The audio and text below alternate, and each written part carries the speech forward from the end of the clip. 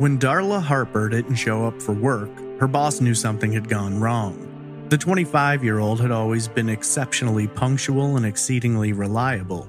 She never missed a day without calling, and she rarely missed a day at all. When multiple calls to Darla's apartment went unanswered, her boss decided to take the 20-minute drive out of Little Rock to check in on her. Receiving no answer at Darla's door, a neighbor called police, but no one could have imagined what they would discover. Inside the apartment, officers found Darla's 2-year-old daughter all by herself, but there was no trace of her mother. The investigation would quickly uncover a series of bizarre clues: a spot of blood on the apartment door, an unfinished letter lying on the bed, and reports of strange sounds coming from the apartment the night before. The missing woman's car had been left abandoned at a commuter lot several miles away. The wheels were caked in mud, twigs and branches were stuck to the rear bumper, and there was blood inside and out. A series of searches were executed covering hundreds of square miles of busy city streets, densely wooded lots, sprawling fields, and even the Arkansas River, but not a single trace could be found. What happened to Darla Harper? Had she been abducted during the night by a stranger who came knocking at her door? Or had the single mother specifically been targeted, perhaps by someone she knew, who believed they had something to gain from her absence? This is Trace Evidence, Episode 175, The Disappearance of Darla Harper, Part 1.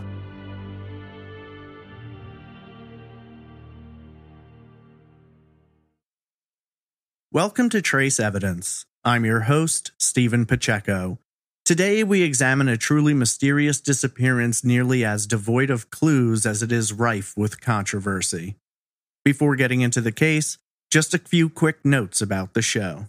Trace Evidence is a weekly true crime podcast focused on unsolved murders and disappearances. You can follow the show on social media on Twitter @TraceEvPod, Instagram @TraceEvidencePod, or by searching Facebook for Trace Evidence. If you're interested in supporting the show and getting some Trace Evidence merch, there's a Patreon at patreon.com/traceevidence, or you can donate directly via PayPal. Visit trace-evidence.com for all social media links, donation options, and contact information. You can submit case suggestions through the website or email me directly at traceevidencepod@gmail.com. Before getting into today's episode, I wanted to take a moment to address an update on a case previously featured on Trace Evidence. An arrest has been made in the 2012 unsolved murder of UNC Chapel Hill student Faith Hedgepeth, profiled in episode 23.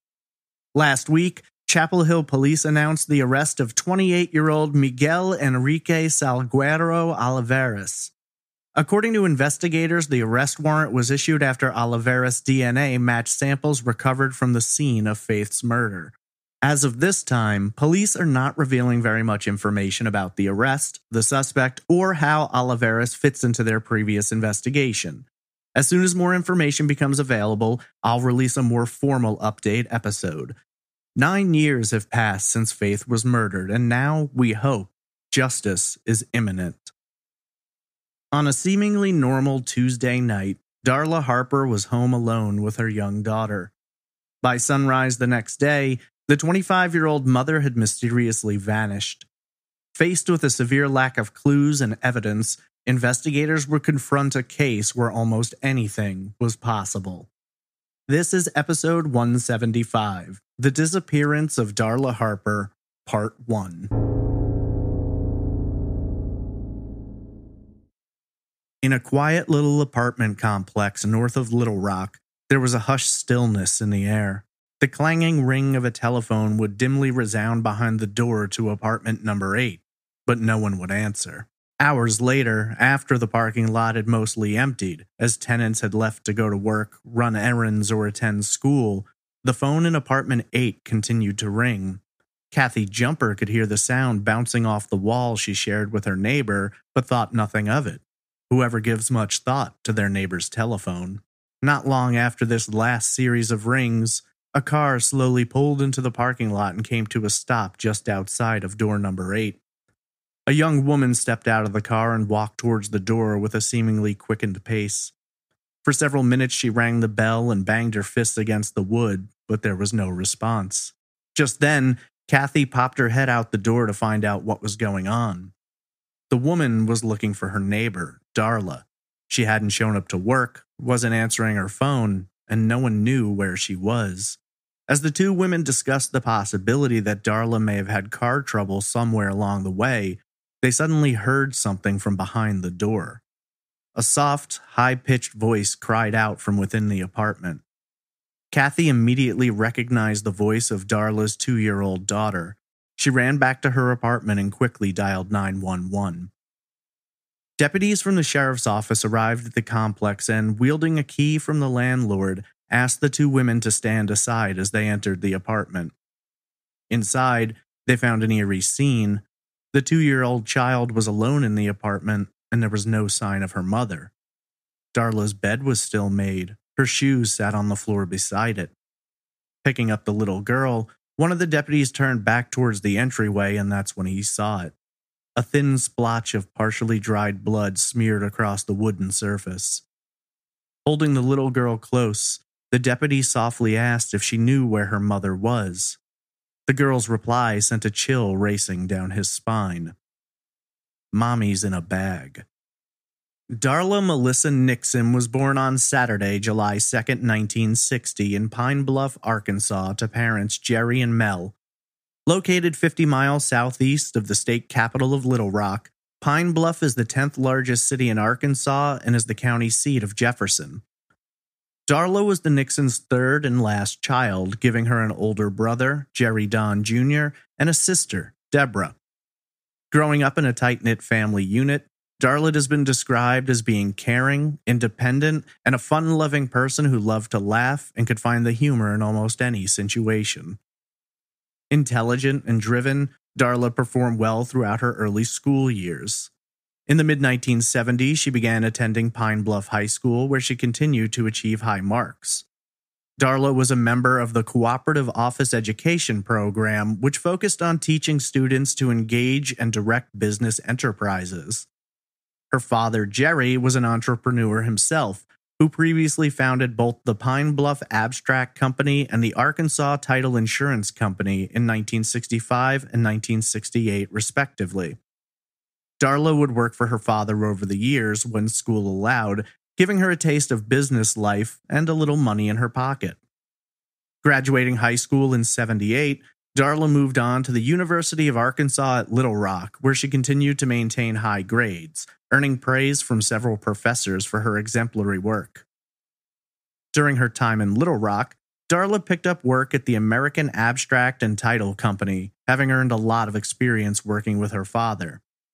A year later, before her 19th birthday, Darla would marry 22-year-old Barry Wayne Harper at the Green Meadows Baptist Church.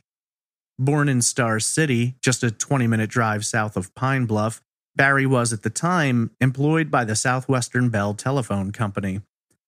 Marrying in the summer of '79, Darla and Barry set off for a honeymoon in Florida before returning to live in Arkansas. A year later, in November of 1980, Darla would pass the board exam to become a licensed abstractor. An abstractor works to certify the history of a piece of real estate, creating property packages that discuss deeds, zoning regulations, and everything a particular party might need to know before purchasing or altering a property.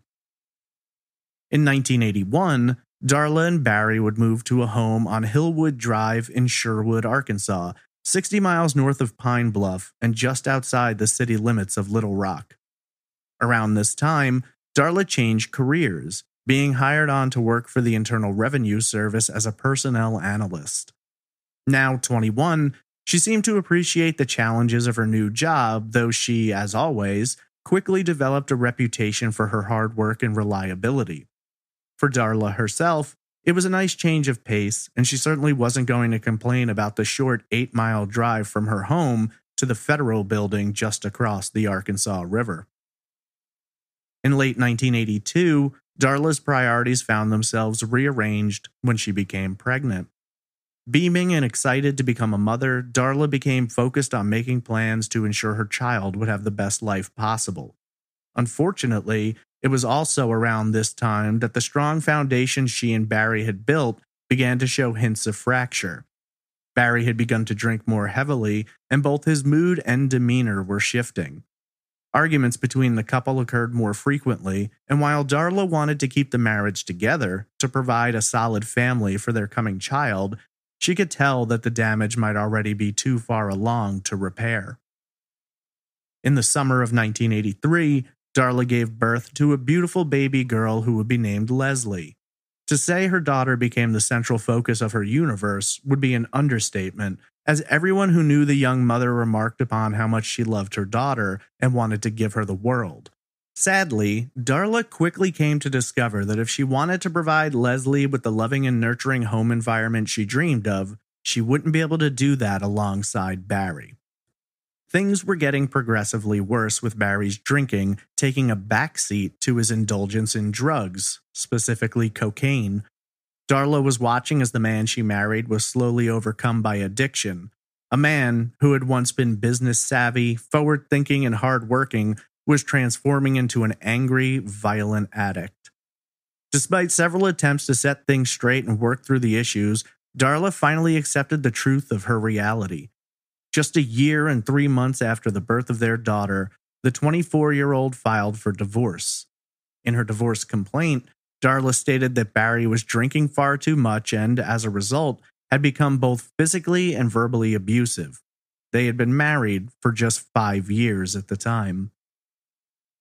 Things were difficult over the course of the next year, with Darla trying both to create a warm and loving home for her daughter away from Barry, while also struggling emotionally about the divorce. According to friends and family, Darla still loved Barry, but she also knew that things weren't going to get better. Despite this, she did decide to give him another chance the next year, when the two reconciled in the early part of 1985.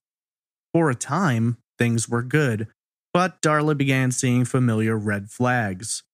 Barry started drinking again, then drinking more. He dabbled in drugs, became angry and violent, and finally in the summer of '85, Darla left for good. In August of that year, the court awarded her temporary custody of Leslie. While not mentioned in court documents, it would later be revealed that in addition to his abusive behavior, Barry had been carrying on an affair with another woman. Darla moved out of their shared Hillwood Drive home and ultimately rented a place at the Seven Oaks Apartments in Gravel Ridge, just 4 miles northwest of the home she had shared with Barry. Today, Gravel Ridge is officially part of Sherwood, having been annexed in 2008, but at the time it was merely noted as being a census-designated place on the edge of both Sherwood and Jacksonville. Darla's mother, Mel, would later tell the Arkansas Democrat that her daughter had specifically chosen a location close to her former home because she liked and trusted her babysitter, and if she moved too far away, she'd need to find a replacement. At Seven Oaks, Darla moved into apartment number 8 with her daughter. There, she would make friends with several of her neighbors, including 26-year-old Kathy Jumper. The two would quickly find themselves spending a lot of time chatting and hanging out, with Kathy stopping by to visit several times a week. Though the circumstances weren't necessarily what she had wanted, Darla was making the best of it, though it wasn't always easy. She was now balancing the complexities of working a full-time job, raising her daughter, and negotiating the terms of her divorce through her lawyer, C. Mac Norton.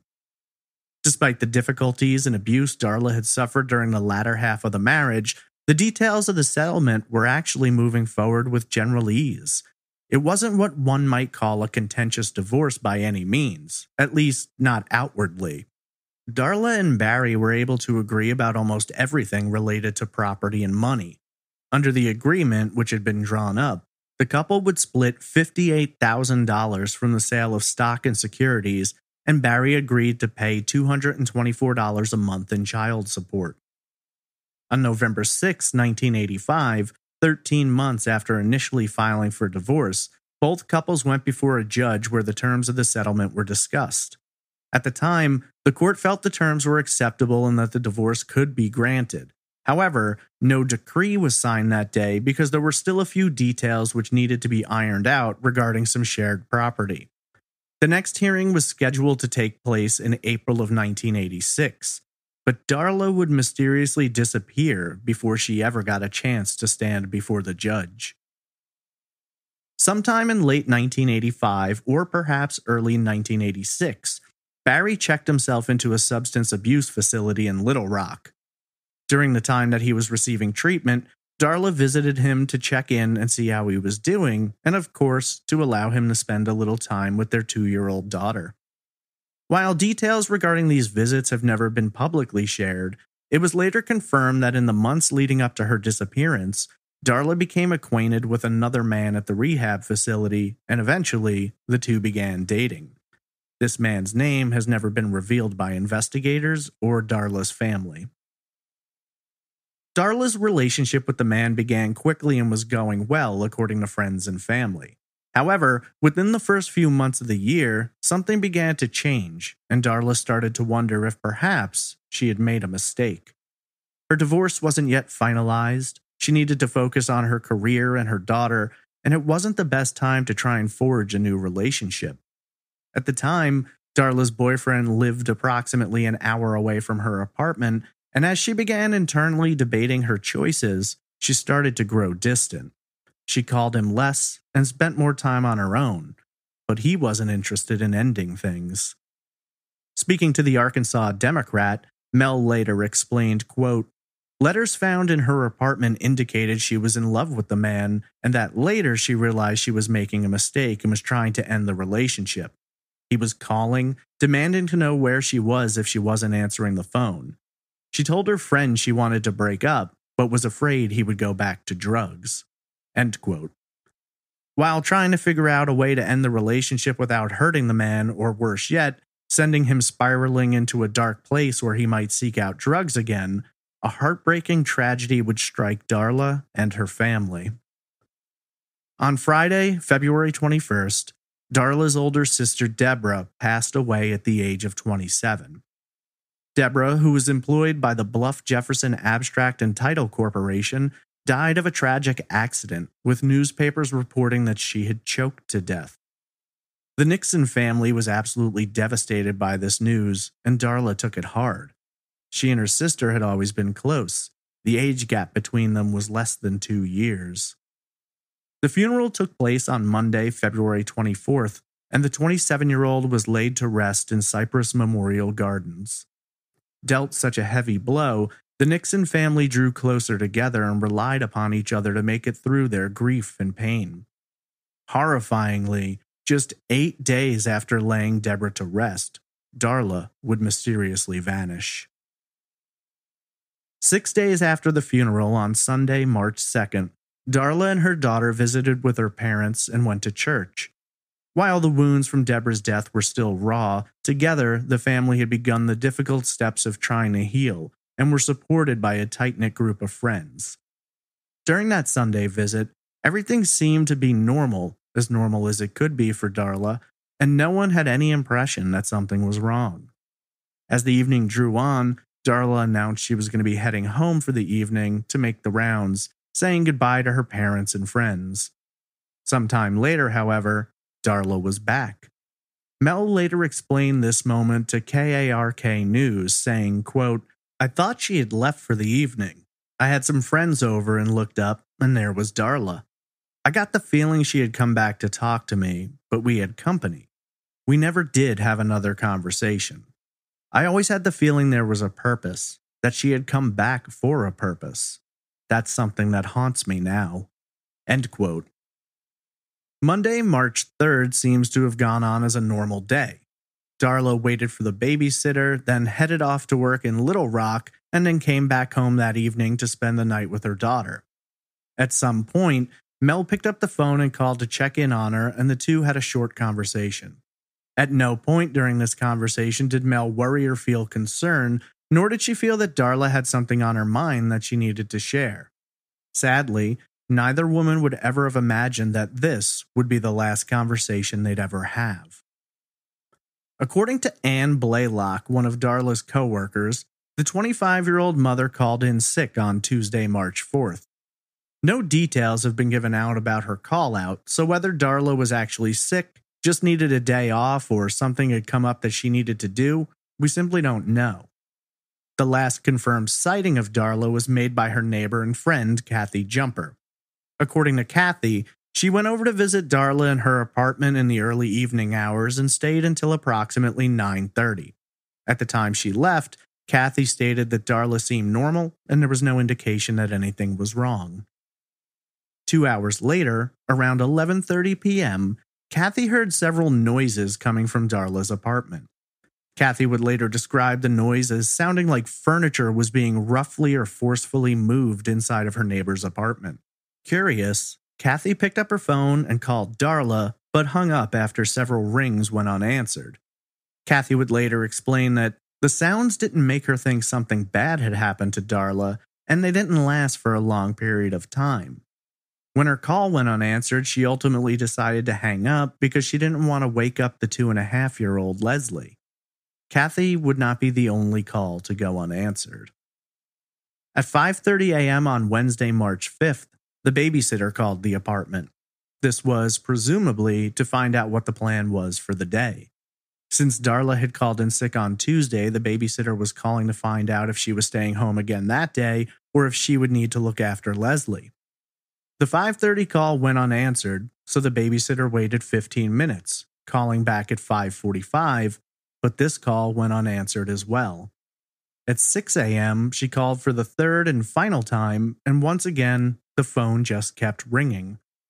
Assuming that Darla wasn't feeling well or was still sleeping, the babysitter hung up figuring that Darla would call her back, but she never did. Down at the Federal Building in Little Rock, coworkers began noticing that Darla hadn't arrived for her shift. This was very unlike the 25-year-old single mother who always called out if she wasn't going to make it in. When her boss was notified, he placed several calls to her apartment, but like everyone else, received no answer. Knowing that Darla had called out sick the day before, her boss was concerned that perhaps her illness was worse than she'd thought and she may be in need of assistance. When no one could get in touch with Darla by that afternoon, the decision was made to send someone by to check on her. A coworker arrived at the Seven Oaks Apartments at approximately 1:15 p.m. Knocking on the door, she could hear sounds from inside, but there was no answer from Darla. Back in her neighboring apartment, Kathy Jumper heard the commotion and came outside to find out what was going on. Once the coworker explained the situation, Kathy came to the door and began knocking as well. While she did not hear Darla, Kathy quickly recognized Leslie as the child was making sounds and crying out in response to the knocking. In that moment, a chill shivered down Kathy's spine, because if Leslie was inside, Darla had to be there, and if she wasn't answering, then something had to be very wrong. Unable to gain entry, Kathy returned to her apartment and quickly called 911. At 2:15 p.m., deputies from the Pulaski County Sheriff's Office arrived on the scene. After speaking to Kathy and Darla's coworker, authorities contacted the apartment manager. Arriving with the key in hand, the manager unlocked the door to apartment number 8 and was asked to wait outside while the deputies entered. Once inside, police didn't see anything that seemed to be out of place. There was no sign of a struggle and nothing to suggest anything was wrong, except for Leslie. Deputies found the child in the apartment by herself, and there was no sign of Darla anywhere. According to investigators, at the time they found the child, she didn't appear to be scared or harmed in any way, just mostly confused. At that time, the deputies picked Leslie up and decided to remove her from the apartment while they tried to determine what exactly was happening. Making their way back towards the parking lot, the deputies quickly discovered what appeared to be a small amount of blood on Darla's apartment door. They closed off the apartment to protect the scene and contacted dispatch. The deputies requested that someone get in contact with Darla's parents to make them aware of the situation. They also reported what they had seen in the apartment, requesting investigators to come down as they had an apparent missing persons situation on their hands. Jerry and Mel Nixon then received the call no parent wants. Just 8 days after struggling through the funeral of their oldest daughter, They now had to face the brutal reality that their other daughter was now missing. Deputies explained to the Nixons that they'd entered the apartment and found Leslie by herself. Hearing those words, all of the blood drained from Mel's face as an overwhelming feeling of dread rose up in the back of her mind. Speaking to THV11 CBS News, Mel explained, quote, "When I heard that, I just was devastated because I knew that there was no way short of somebody taking her away that she would have left Leslie alone. So I knew something was really terribly wrong." End quote. Jerry and Mel began making their way north to Darla's apartment. They needed to see it for themselves, and they'd agreed to take Leslie into their custody. By the time they arrived, there were multiple sheriff's units on the scene, and investigators were examining the apartment and interviewing neighbors. According to the sheriff's office, the apartment was orderly and showed no signs of a struggle. The only clue discovered that suggested a crime may have occurred was what investigators have described as a small smear of blood on the apartment door. At the time, a sample of the blood was taken and sent to the state crime lab for analysis. Investigators hoped that technicians would be able to type the blood for them so they could try and determine whether it belonged to Darla or perhaps someone else.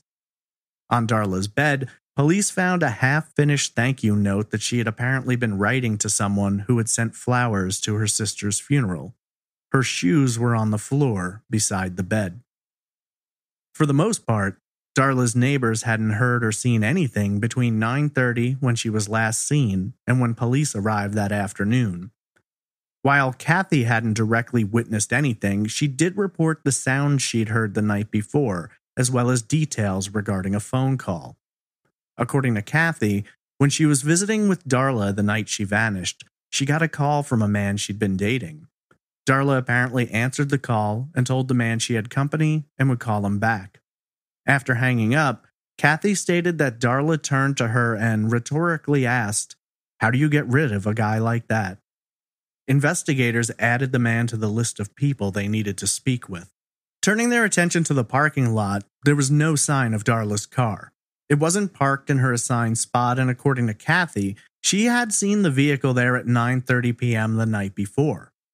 Authorities notified all units to be on the lookout for the car, described as a 1981 Honda Accord.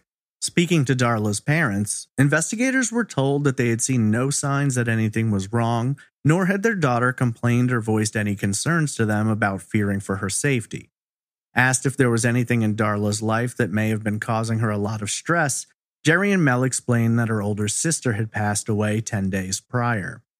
Initially, police began to consider that Darla could have left of her own volition, perhaps in a state of depression and dismay.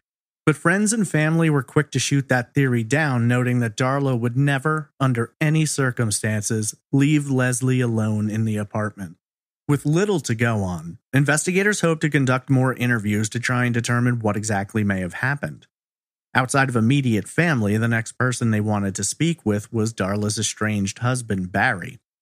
At the time, Barry told police that he had last seen Darla on Sunday, March 2nd, though he noted that as they were separated and nearing the completion of their divorce, they were not seeing each other or speaking regularly. Asked about where he was the night Darla vanished, Barry told investigators he was driving around with a friend and arrived home at approximately 11 p.m. Checking into his story, police spoke with some of his neighbors, though none of them had noticed whether his car was in the driveway or not the night before. The only person who had actually seen Barry's car at his house had seen it at approximately 4 a.m. as he was leaving for work. Asked about his soon-to-be ex-wife's disappearance, Barry later told the Arkansas Democrat, quote, "It's a shock. It's hard to understand what's happened there because it's not like her to just leave." End quote. Investigators also managed to get in touch with Darla's boyfriend, who claimed he had no knowledge of anyone who would be looking to harm her, nor had he seen anything to suggest she was in any danger. According to police, the man was able to provide them with an alibi for his whereabouts the night of the disappearance, and he was extremely cooperative with their investigation, agreeing to take a polygraph test. At the time, it was noted that when asked the same question, Barry had no interest in submitting to a polygraph examination. Based on the information available at the time, investigators determined that Leslie had been left alone in the apartment for approximately 14 hours, placing the time of Darla's disappearance sometime between 11:30 p.m. and midnight, right around the time Kathy heard noises coming from the apartment. While they didn't possess hard evidence that a crime had been committed, the decision was made to approach the investigation as though Darla had been the victim of an abduction. Her description and the details of her last known sighting were given to the local media, who issued television and newspaper alerts about the missing mother. Unfortunately, little was learned during the first day of the investigation, but the second day would bring their first break. At approximately 5 p.m. on Thursday, March 6th, Darla's 1981 Honda Accord was located. Sergeant Carl Beadle, the lead investigator on the case, informed the media that the vehicle had been found parked in a commuter lot approximately 10 miles to the southwest of the apartment, just off Interstate 40 at Crystal Hill Road. Major Larry Dill, chief of the Criminal Investigation Division, told the Arkansas Gazette that, according to their investigation, Darla never parked her car in this lot, and they believed it had been left there by someone involved in her disappearance.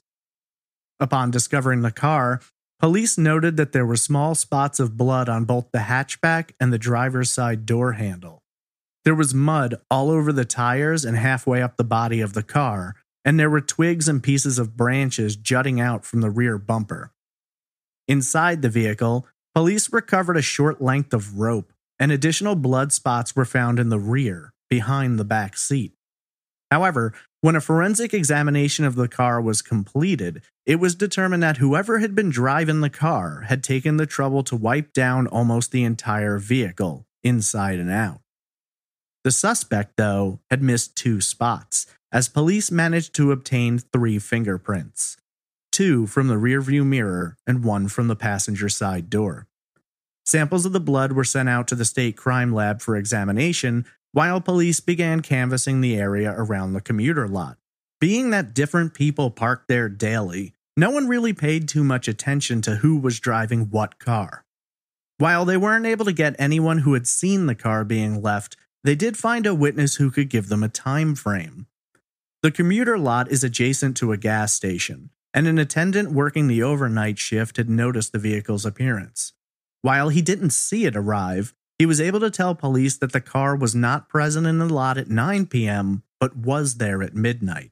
The drive from Darla's apartment to the lot takes approximately 20 minutes, meaning that if she had been abducted at approximately 11:30, the suspect had to move quickly, getting Darla out of the apartment and on the road in less than 10 minutes to make it to the lot by midnight. Considering the mud and shrubbery on the car, authorities began organizing a large-scale search of wooded areas surrounding the lot. The sheriff's office called in assistance from the National Guard and Air Force, who sent 2 helicopters out to search from the sky. Local news station KARK-TV took Sheriff Carol Gravett and Chief Deputy Jim Vinson up in their traffic helicopter to aid in the search as well. While the traffic helicopter focused in on the area immediately surrounding the parking lot, the National Guard searched the Camp Robbins area, 5 miles to the northeast, while the Air Force focused on wooded areas and fields north of the lot. The air and foot searches continued for several hours, but ultimately nothing was found. Police began planning a larger search for the next day and were joined by members of local law enforcement as well as volunteers. 30 of Darla's IRS co-workers would take part in this search. Friday, March 7th began with search members being divided into different groups. Some were sent to search around the apartment complex and wooded areas near it, while others focused on the area of the commuter lot and rural areas to the north. 3 helicopters were again utilized, while mounted police took to the more challenging terrain. Detective Ray McGee, when asked about the search, bluntly told the Arkansas Gazette, quote, "We're hunting a proverbial needle in a haystack. We're following up any leads. We're looking in dirt cul-de-sacs, dead-end areas, and remote areas where a car might have driven up and a body could have been thrown out." End quote. Ann Blaylock told reporters that she had been instructed by the IRS's Criminal Investigation Division to search for Darla on narrow roads with water and surrounded by cedar trees because Darla's car appeared to have been driven through a rural area, possibly on a dirt road through the woods. This same day, police announced they'd received results of the tests conducted on the blood found on Darla's apartment door. Unfortunately, the lab was only able to determine that the blood belonged to a human being, but the sample was too small to get a blood type. Over the course of the next 3 days, Friday, Saturday, and Sunday, searches were conducted from sunrise to sunset, covering all of the Crystal Hill area as well as Camp Robbins. The search expanded to include large areas of northern Pulaski County and the Arkansas River. Deputies and volunteers searched along both sides of the river, while other investigators searched from the river itself aboard a flat-bottom boat. By sunset on Sunday, March 9th, Darla had been missing for 5 days, and other than her car, not a single trace of the 25-year-old mother was found. Hoping for assistance covering large swaths of land, Sheriff Gravett issued a statement to the media on Monday, March 10th, requesting that all landowners in northern Pulaski County search their fields, barns, and any structures on their property for signs of Darla. Asked about progress on the search, Pulaski Sheriff's Office Communication Officer Sherry Rainey told the Gazette, quote, "We still don't know where she might be. We're still concentrating on the area near where her car was found because that's the only lead we have. But she could be anywhere." End quote. On Tuesday, March 11th, Darla's parents put up a reward of $25,000 for information leading to the arrest and conviction of whoever was responsible for their daughter's disappearance. By this point, her family strongly believed that the likelihood of finding her alive was slim, with her father Jerry telling the Democrat, quote, "I think we have to accept that her death is a very real possibility at this time. We're not giving up hope, though. At this time, as hard as it is to accept, the odds are she's dead." End quote.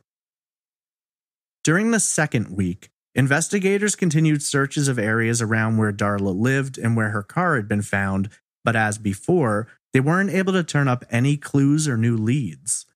In desperation, Darla's family turned to the first of several psychics, hoping that some answer might be provided. Carol Pate, famous in Arkansas for her work with investigators in the past, was brought in and authorities allowed her to examine Darla's car.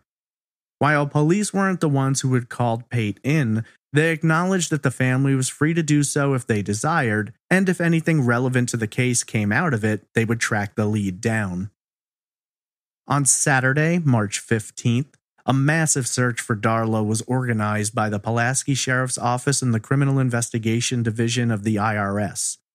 A large group of federal employees were headed up by Lemoyne Bass, who worked for the Federal Health and Human Services Department. Approximately 50 people volunteered for the search and were joined by firefighters from both Sherwood and Oak Grove. The fire departments provided communications equipment to keep the search parties in contact with one another and also provided detailed information and maps of the area. The search focused on a 3-square-mile area in both Crystal Hill and Oak Grove. Approximately 125 people were involved in the search, some of who were riding all-terrain vehicles through the more difficult terrain. After 8 hours, though, nothing related to Darla's disappearance was found. Searchers told the media that they would continue searching, with their next target being Camp Robinson.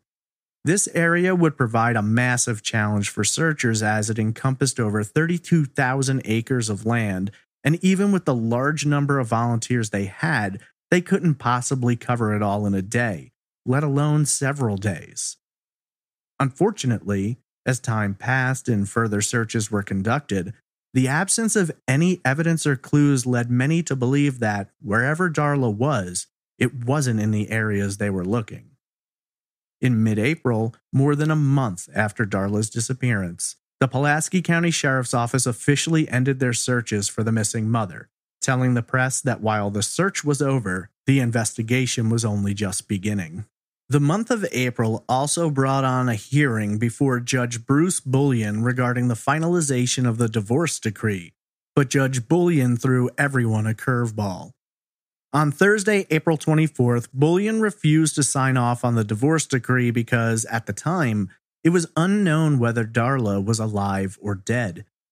Instead, Bullion said the divorce decree would wait, and in the meantime, Leslie would be placed under the custody of her father, and therefore, child support payments were abated.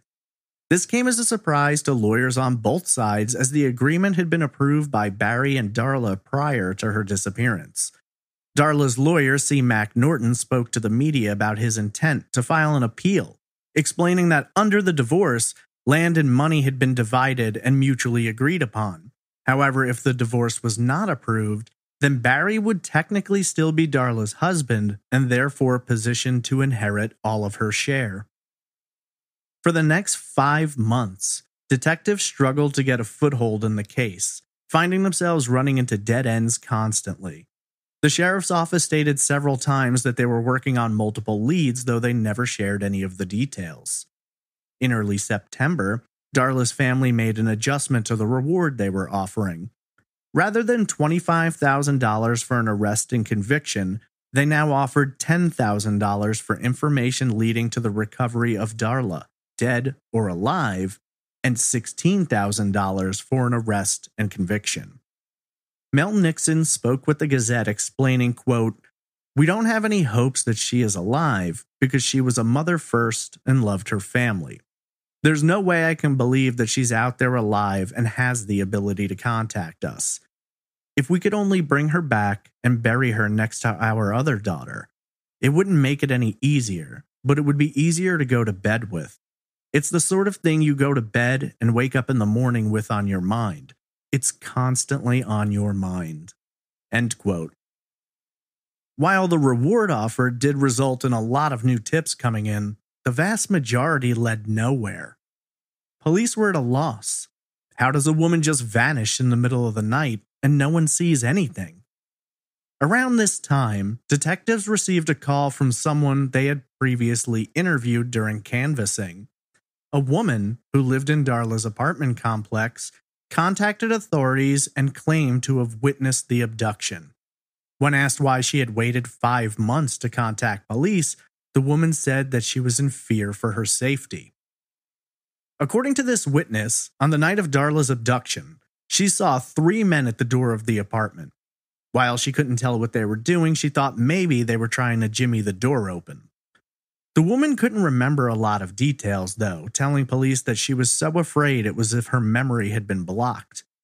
In hopes of unlocking the secrets of what the witness had seen, police arranged for her to meet with a psychiatrist who would place her under hypnosis.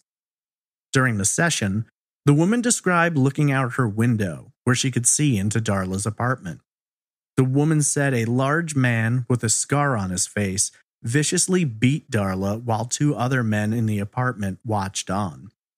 The witness claimed that the men had wanted to force Darla into participating in a pornographic film, and when she refused, they began assaulting her. She then explained that, after assaulting Darla, the men wrapped her in a blanket and took her out of the apartment, putting her in the back of her own car. The witness would also state that she herself had been sexually assaulted by the 3 men who had threatened to kill her children if she told her husband or police. The witness was able to identify the 3 men as painters who had been completing a job at the apartment complex the week Darla disappeared. Sergeant Beadle later told the Democrat that this witness had managed to describe evidence of the crime which at that time was known only to investigators. Armed with this new information, police began trying to locate the men, and during the investigation, discovered that one of them had a brother who had previously been arrested for distributing pornography. While they didn't have corroborating evidence to support the witness's statement given under hypnosis, this seemed to fit with the account she had given. Ultimately, all 3 men were tracked down and brought in for questioning. Despite interviews lasting several hours, investigators could never find anything to tie the men to the crime. None of their fingerprints matched those recovered from the car, and they had alibis for their whereabouts the night Darla vanished. This was one of the strongest leads they'd had during the investigation, and it was just another dead end. According to the sheriff's office, The witness later changed her story several times before ultimately recanting the entire account. She was later arrested in a different state for making a false police report and was placed under psychiatric care. While the woman's story could no longer be relied upon, it was interesting to investigators that one piece of her statement actually matched a different witness's account. While police didn't share this publicly at the time, they had interviewed Darla's daughter in the days following her mother's disappearance. She was only 2.5 years old in 1986, so police weren't expecting to get much out of her. They hoped maybe a name, a description, even any small detail about what happened that night. Leslie would make 3 separate comments which suggested that she had witnessed what happened to her mother that night. The child told police that 3 men in funny hats came in. Asked what happened next, she explained, "Mommy's feet were broke." In what is perhaps her most chilling statement, she said, "Mommy is in a bag." Investigators at the time believed that Leslie had witnessed the attack and abduction of her mother. The theory evolving out of the child's account was that 3 men had entered the apartment, likely wearing ski masks. At some point, Darla was either unconscious or dead, and the men were lifting her up, making her limp feet look to the little girl as though they were broken. Then Darla was placed inside of a bag and removed from the apartment. No one else knew about this at the time, so it really was curious that the witness, who later recanted her statement, also described 3 men as being present. Unfortunately, police were going to have to find more to support Leslie's account, as her story wouldn't be considered reliable enough, nor would a 2.5-year-old be able to testify in court. Following Darla's disappearance, Leslie was placed in the custody of her father. On several occasions, both police and Darla's family appealed to Barry to allow the child to undergo therapy where she might be able to recall more details, but he wouldn't allow it, saying she was too young to understand what was going on, and the more they pressed her for information, the more damage they were doing to a little girl who was already clearly traumatized by what she had seen. Without more information to support Leslie's statements, police were nearly back to square one. The year of 1986 would end 3 months later with no developments or new leads. On Saturday, March 7th, 1987, the Nixon family held a memorial service for Darla. More than a year had passed, and it seemed as though the investigation was completely stalled. It had been months since there was word of any new information or potential leads, and by this time, the Nixon family were growing frustrated and impatient. Asked about the investigation, Mel explained to the Gazette, quote, "I don't want to be critical, but we're not happy with the way it's gone. The investigator is not to blame. He's done all he could. Maybe the sheriff hasn't given it the emphasis he should have." End quote. She went on to explain that she felt investigators should be tracking down old leads and revisiting their original evidence, but the more time passed, the more she felt that her daughter's disappearance was being moved to the back burner. Sheriff Gravett took Mel's statement personally, but felt as though they were doing everything they possibly could. Gravett responded, quote, "It's one that's been burned into our minds. We can't forget it. Every time we have a meeting, we talk about it. How can we try another approach or method? Do we have a murder? We don't have a body. It's hard to prove murder or foul play without a corpse. At this time, we follow any leads we get, and most of those are dead ends. I know we've done everything possible to this point. All we need is some new points." End quote. Gravett noted that a lack of evidence in the passage of time had only made the case that much more difficult to approach. 1 month later, there came a new strange twist in the investigation. On Monday, April 13th, a pharmacy in the city of Sherwood received a weird call. A woman, claiming to be calling from a doctor's office, wanted to fill a prescription of Valium for Darla Harper. Finding this odd, the pharmacist called the actual doctor's office, and it was confirmed that this call was a fraudulent attempt to get the medication. That evening, a woman entered the store to pick up her prescription and also requested to be given Darla's. The pharmacist told the customer that Darla's prescription wasn't ready yet, and after the woman left, he contacted police. The woman was later identified as being Deborah Partridge of Sherwood. When investigators sat down to question her about the incident at the pharmacy, Partridge told a strange story.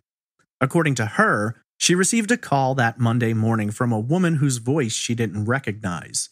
The woman claimed to be a member of Partridge's church and asked if she wouldn't mind picking up her prescription for her. The woman identified herself as Darla Harper. Partridge told police that even after she was unable to pick up the prescription, she had no way of notifying the woman, as she had no contact information from her, and following that first phone call, the woman never called again. While investigators believe someone may have simply been trying to scam the pharmacy, pulling a name from the newspaper, Darla's family thought maybe someone was trying to make it appear as though their daughter was still alive. Police never did manage to identify the unknown caller, and Partridge was not charged with any crime. In June of 1987, C. Mac Norton went before the Court of Appeals regarding the divorce, but was not pleased with the outcome. The court ruled that since Judge Bullion had not issued a ruling, instead putting the divorce on hold, there was nothing for Norton to appeal.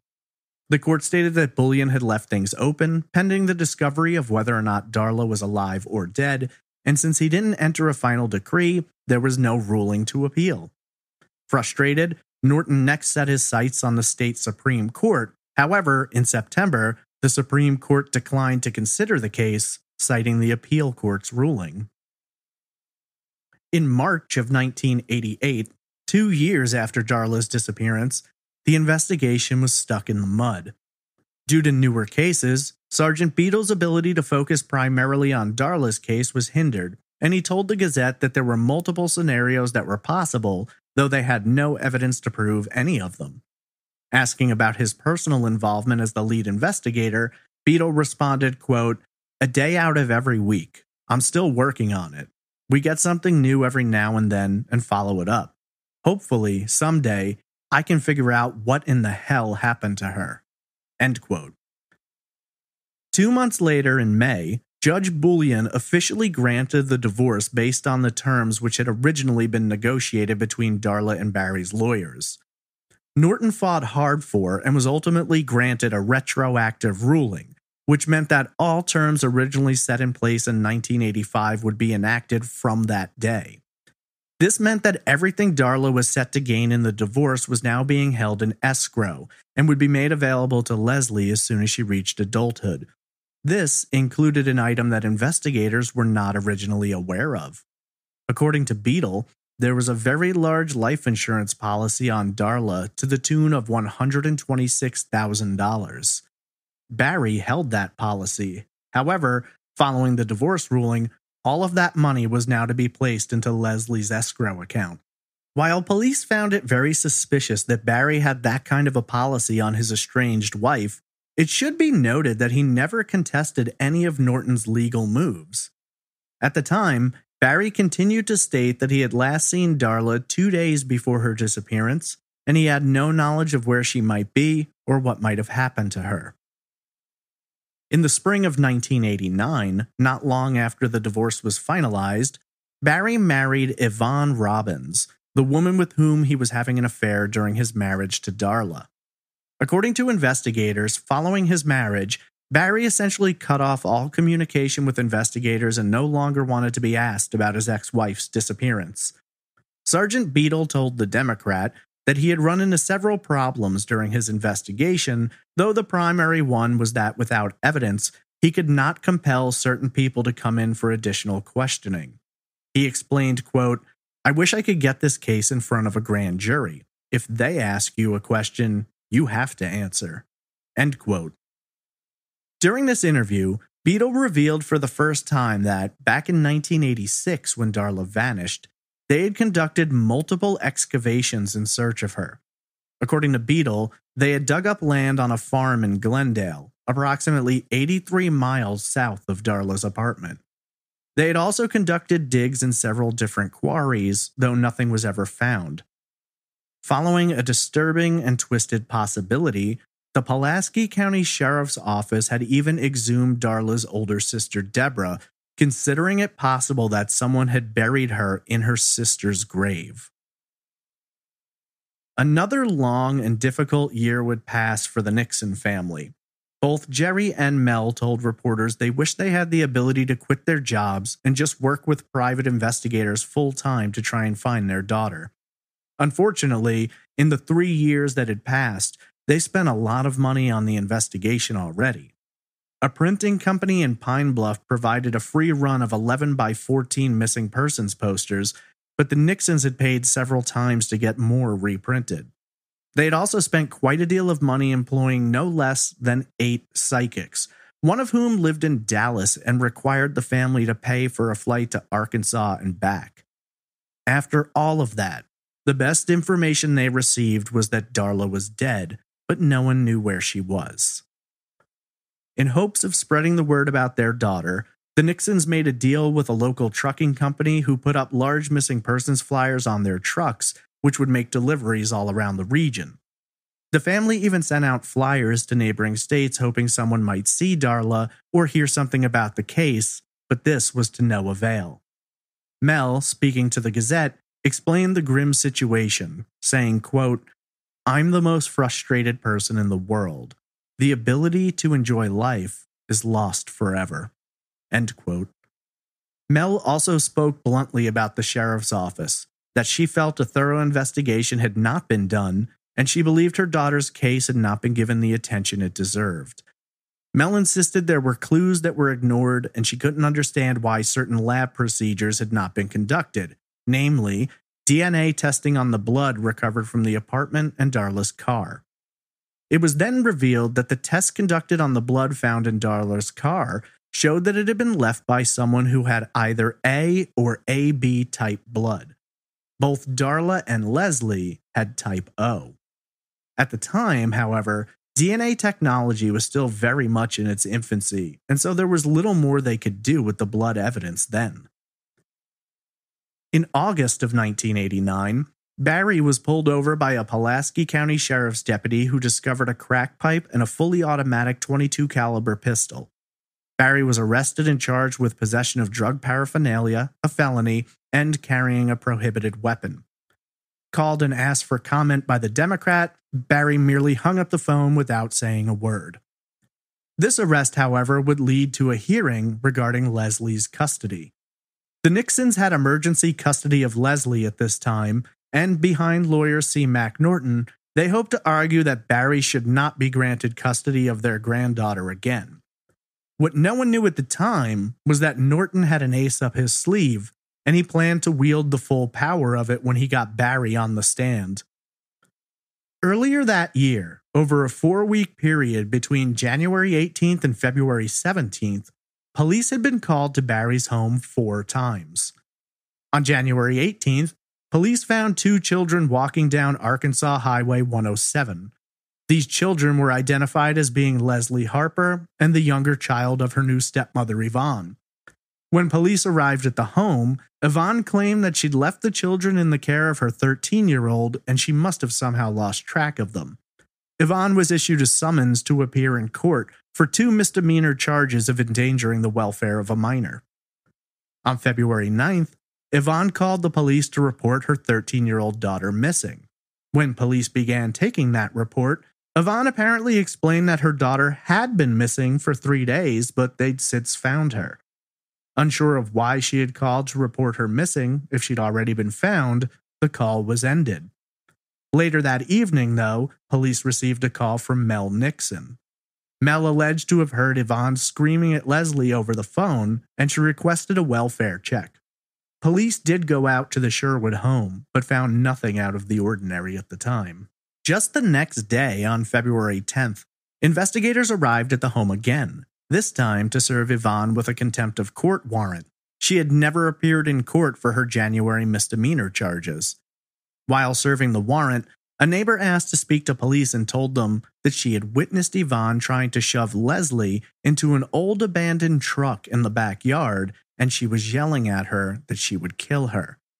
Since only Yvonne was home at the time, police took her into custody and removed the children from the home. The Nixons were then granted temporary emergency custody. Barry would have visitation rights, but only under the supervision of his parents. 1 week later, on February 17th, police were called out to the home again and came upon a bizarre scene. In his report, an officer wrote that they had found Yvonne, quote, in the backyard, where she had a hammer and was breaking all the windows in her husband's Ford pickup. She stated to officers that she had a gun in the house, and when her husband returned, she was going to kill him. She stated to this officer that Mr. Harper's ex-wife was buried in the backyard by an old car. End quote. Indeed, there was an old white Ford pickup in the backyard of the home, which had been there since before Darla had left Barry. In late February of 1990, court convened to hold a hearing regarding custody of Leslie, and Barry took the stand to answer questions. Multiple times, C. Mac Norton asked him questions about Darla, but Barry refused to answer, stating that these questions had nothing to do with the custody of his daughter. Asked about Yvonne's statement that Darla was buried in the backyard, Barry replied that he was unaware that his wife had said that to police, and noted that she was, at the time, under a 30-day psychiatric evaluation at the state hospital. It was revealed that Yvonne suffered from bipolar disorder and may have gone off her medication. Asked if the statement from Yvonne was true, Barry replied, quote, go dig it up if you want, end quote. Asked where he was the day Yvonne had been arrested, on February 17th, his only response was, quote, hanging out here and there, end quote. On the stand, Barry admitted to having an addiction to cocaine and suffering from depression. In the previous year, he had entered rehab 3 separate times, though he specified that his depression was not treated or addressed during these stays. Barry also revealed that he had been fired from his job with the telephone company just weeks earlier, on February 9th, due in part to his drug problem. Norton brought up Barry's August arrest when he had been in possession of a crack pipe and automatic handgun. Ultimately, that case had gone to court, and Barry had been placed on probation and paid a fine, though he had never reported to his probation officers he was required to do. As part of his probation, Barry could not be using illicit substances, but when Norton asked him the last time he'd used cocaine, he replied, yesterday or the day before. This was an under-oath admission that he had violated his parole. Norton then asked Barry about a visitor he'd had while he was serving time in prison on a contempt of court charge. Barry's former work supervisor came to see and check in on him while he was in jail, and reportedly, when he asked if there was anything he could do for the man, Barry requested a gun. Norton stated, quote, he asked what he could do for you, and you said in reply, get a gun where you could take care of business, end quote. Barry replied that he didn't remember saying anything like that. Norton then pivoted to police visits to his home. On February 22nd, police received a 911 call from the house, but the caller hung up. When police arrived on the scene, an unidentified woman opened the door and, according to the report, was dressed only in an open shirt revealing her nude body underneath. This woman told police that her daughter had accidentally called 911 and it was all just a big mistake. Barry explained that a man named Greg was living at his house, sleeping on his couch, and the woman he believed was his girlfriend. When asked for Greg's last name, Barry stated he didn't know it, and Norton was incredulous that he would allow someone who didn't even know well enough to know his last name to stay in a home where his wife and child lived. Norton had masterfully gotten Barry to show that his home was not a safe environment for Leslie to be raised in, and that the child should remain in the custody of the Nixons. But he wasn't done with Barry yet. Raising his voice and striding towards the witness stand, Norton looked Barry in the eyes and stated, quote, I am asking you now, under oath, is your ex-wife Darla's body buried in your backyard? End quote. Before Barry could respond, the judge paused for a moment to remind him of his Fifth Amendment right against self-incrimination and noted that he had already admitted to violating the conditions of his probation. The judge explained to Barry that he had a right to have a lawyer present, but Barry waived that right. After a moment's pause, he looked up at Norton and simply said, quote, like I said, why don't you go dig the yard up?